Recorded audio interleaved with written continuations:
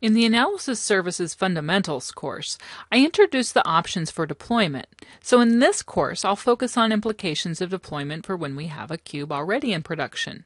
Now, when we make changes to the Analysis Services database design, whether we're updating a measure group in a cube or changing an attribute in a dimension, we need to deploy our changes made in the development environment so that the database on the server reflects those changes. The deployment process makes a new copy of the affected files on the server, which the server uses to retrieve the current definition of database objects during processing. In most cases, this replacement of files on the server is not a problem and is precisely what we want to see happen.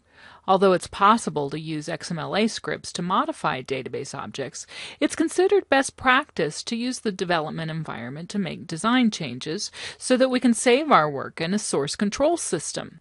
However, on an ongoing basis, we might manually update roles on the server to manage security, or we might use scripts or automated processes to update these files or to add new partitions to hold newer data. In those cases, any partition or role definitions in the development environment that we deploy to the server would wipe out anything we updated on the server directly already. Therefore, it's a good idea to use the Analysis Services Deployment Wizard because one of the steps explicitly asks how to handle partitions and roles.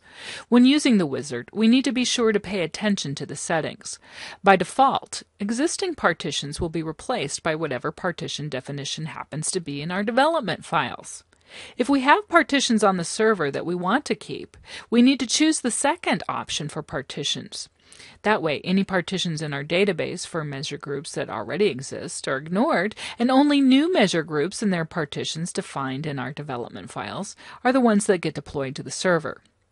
On the other hand, the default for roles is to deploy new roles and keep the roles already on the server intact.